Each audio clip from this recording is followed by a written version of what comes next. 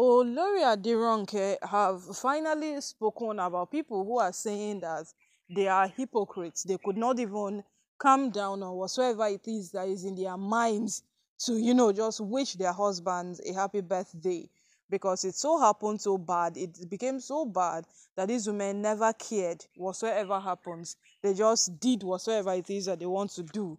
They just came out to do whatsoever it is that they feel they can do, and they never cared about the outcome. And now the outcome is that people began dragging them, that they claim they are meant to be Ooni's wives. They want to remain in the palace. They don't want to leave by all means, but at the same time, they are not living up to expectations. How can your husband's birthday come? A husband who even proposed divorce, and you said no, we stay in this marriage till the end, and now you cannot even wish him a happy birthday. And Olori Ronke is out telling everybody who have found pleasure in dragging her that it is only one person that matters.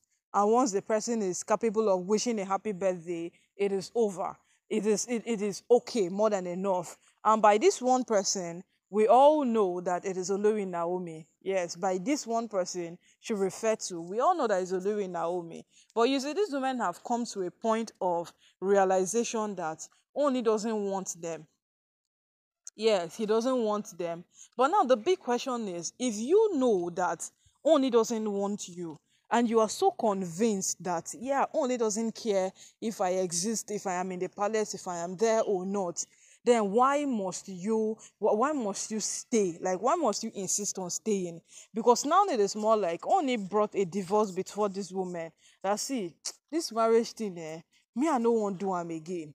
And the whole thing don't over me, like it don't tire me. You see this thing of carry plenty wives, get this one, get that one, me, I no want do am again. And now all of them gather, you understand, all of them said, see, you see this marriage, since we been gather start am, we go finish am. They all said it. They said they were not going anywhere. They said they were doing this thing to the end with him.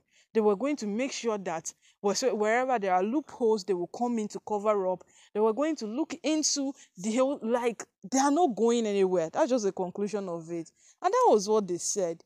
So now, not living up to expectation, it is beginning to be quite weird and off, because according to the statement she made, it is more like, we are just there for being sake, because there is another person that is more preferable. Yes, once the person comes to say happy birthday, it is over, it is done. Like, every single thing is settled. It is okay. But if we want to weigh these things right, I'm not sure it has been like that over the years. Yes, whether she's there or not, they come to do the right thing. Like, if there are some rites that are meant to be performed, something that are meant to be done, everybody does it. But in this case, these women are categorically stating this. This is tell that what they are pained in one way or the other. This thing has what has developed pain over time inside of them. And if you would want to call this thing they are doing and tell them that, it is wrong. Oh, see, if you don't want to live up to responsibility, live up to expectation, and do what is right, then just accept the divorce and leave. They will tell you that, only is my husband, oh, I am not going anywhere, I am staying, I am doing this, I am doing that. And right now, they are beginning to play that jealous and a victim wife. Because for them not to come out to wish their husband a happy birthday, and then Olori Aderonke now categorically saying that, since Olori Naomi would wish the happy birthday and do whatsoever it is needful, then it is settled. Them, they are just there. They are just watching whatsoever happens. That's to prove that what they have now become the victims of this whole circumstance. Yes, we know that they are the ones who have been pulling all of these stunts over the years. They are the ones who have been making sure that things go bad. They are the ones who have been making sure that there is chaos in the palace rather than peace. We know that. We know very well that they are the ones who have made sure that things doesn't end up the way they are supposed to end in the palace. We know very well that these women have done a lot and a lot of things that does not add up, yet nobody has dragged them for it. But then all of a sudden, they come out to come and, pull up all of these stunts, and then it begins to be quite alarming. Very, very alarming that, how come? Because if you want to judge right or weigh the options right, once you said that no divorce is happening, yes, we remain a family, you are obliged to do what a family would do. Yes, if the only calls you today that come and pass a night in the palace, I want to be with you today, you would come, because when he said let's have a divorce, you said no divorce. So you definitely have to live up to expectations of that person whom would where is a wife and who have refused that there is no divorce. We are fighting these battles within ourselves down to the end. So right now we begin to wonder day after day what exactly these women want or what exactly they hope to achieve. Because from this very show of attitude, it begins to be a proof that they just want to be there, have control, have access, and destroy.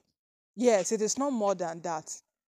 Because right now it is not more than that, because they refuse to leave and they're refusing to do that which a wife should do. So what are you going to call whatever it is that they are doing? Well, Olori Aderonke has always been a destroyer. We know her for that.